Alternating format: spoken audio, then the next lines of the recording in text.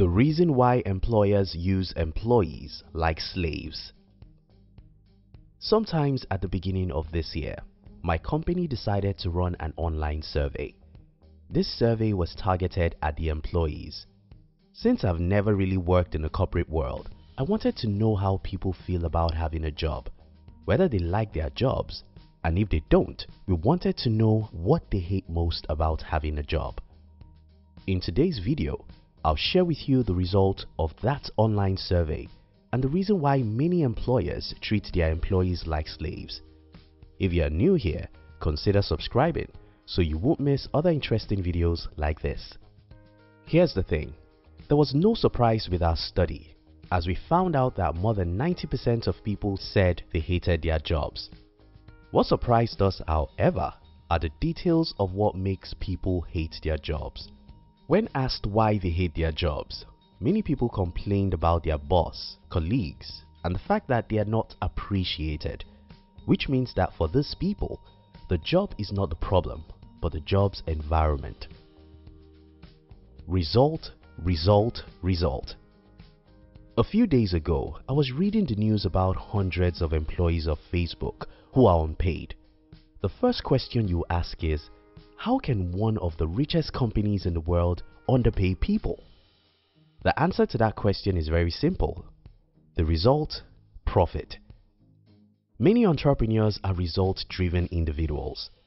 The meaning of this is that the only thing that matters to them is the result, the profit for themselves and for the shareholders.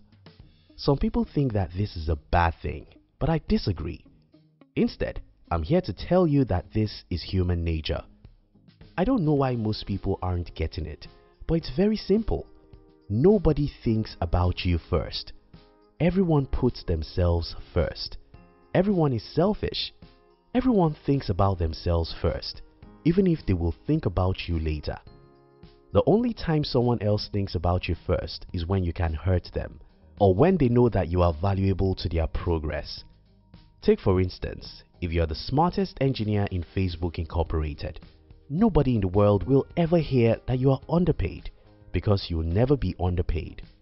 The reason why the smartest engineers in Facebook will not be underpaid is not that Zuckerberg likes them, but because their absence can hurt the company. Again, it's for a selfish purpose. Nobody cares about you as much as you want to think. Some people think that selfishness is bad, and I agree. But guess what? You are as selfish as I am. What is the way out of this mess? If you can, do everything in your power to never be at the mercy of another human being. You have two ways to go about this. Start your own business or become very valuable in another person's business. These two ways are very tough, but those are the only two ways to avoid being treated like a slave. Anything that's too much loses its value. I once heard a job seeker say something like, I don't know what to do. Whenever I go for an interview, I go with everything the employer wants, but for no reason, they won't just call me back. Well, the reason why they don't call her back is that 20 other people have gone to the same interview with her, and for whatever reason, the employer thought that someone other than her was the best for the job. I hate to spread bad news here, but here is one. Most employers will not value employees as long as too many people compete for a few jobs. We may not like this, but it's the truth. Anything that's too much loses its value. When there are 30 people lining up for one job, that just gives ungodly power to the employer, and there's no way we'll expect him to cherish the employee except we have angles as an employer. So what should you do? If I were in your shoes, I'll avoid being among the crowd. As a matter of rule, I don't compete for anything in life. I work hard to create my own world. I work hard to differentiate myself. I work hard to acquire skills that most people cannot acquire so that I'll be able to do what they can't do. This is what I advise you to do, because as long as you're like everyone, you'll be lost in the crowd and nobody will value you. Soldiers are not nice. I grew up in a society where soldiers sometimes misbehave. I've heard stories of how soldiers beat people, and I can tell you that soldiers aren't nice. But think about this. Soldiers are ordinary humans. What makes them tough is the training and pains they have gone through. Many times when you see entrepreneurs who are harsh, they are not bad people. They are harsh because, like soldiers, they had gone through very difficult things in the past, and this is the second reason why you may think that an employer treats people like slaves. The problem about most employees is that they cannot, in their wildest imagination, understand what most entrepreneurs went through before they built the company they are working for. For instance, an average entrepreneur has spent a decade before he even has a company anyone knows. Those 10 years were hellfire. I've been there, and I can tell you that there are only a few things in the world that are more difficult than building a business. What then happens is that after going through such hellfire, it's very easy for an entrepreneur to treat his employees like a slave. He doesn't treat them like a slave because he's a demon. He treats them like a slave because he himself had been a slave for several years in the past. Now, I'm not making excuses for the bad behavior of any employer because I don't care about them. But I care about you, and that's why I'm making this video, to open your eyes. You see, it's a fantasy to expect that other human beings should treat you well. Most people simply won't treat you well as long as you are at their mercy. Be your own king. I'm always amazed at the numbers of people who think that they are stalked. So many people simply believe that they don't have any power to change their own life.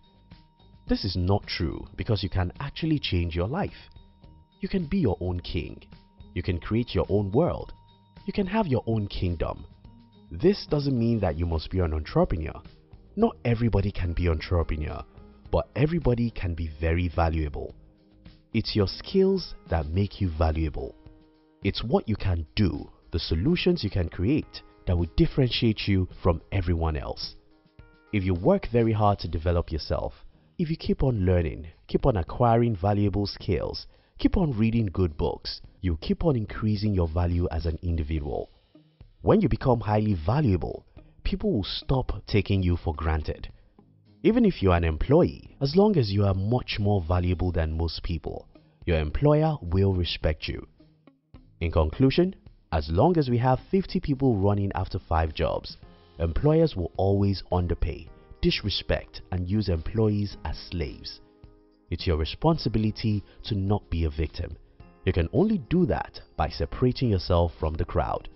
If you can, become an entrepreneur. If you think you can't be an entrepreneur, you have to work hard to be very valuable than almost everyone. Because if you are not much more valuable than everyone, nobody will treat you as you want. Stop expecting your employer to treat you well.